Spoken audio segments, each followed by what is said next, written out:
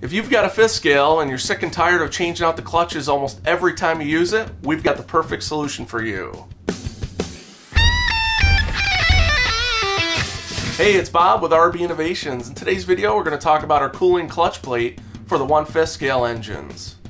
This is a standard clutch plate for a 54mm clutch. As you can see from the clutch plate, there's no method of cooling or heat sinking at all for the clutch. Our cooling clutch plate is machined from solid billet aircraft grade aluminum. Weighs 26 grams, it's got an integrated heat sink, and it will fit any 54mm clutch. It will also be used on a Zenoah or any Changyang engines. So with that standard clutch plate, it offers no protection to your clutch. This is a blued out, totally burned out clutch. This is only two normal uses.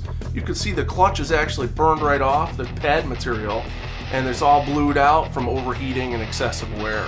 So with our cooling clutch plate, it's going to blow air over the clutch continuously no matter what kind of RPM or misuse or abuse you're doing.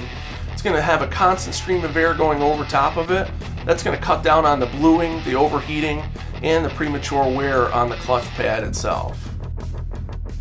On the back side of the cooling clutch plate, we have the heat sink that's built right in.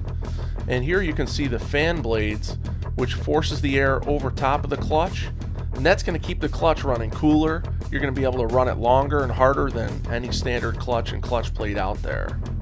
This is the cooling clutch plate installed to the engine. You can see it fits right into the clutch housing, and it'll fit into a vented or non-vented housing.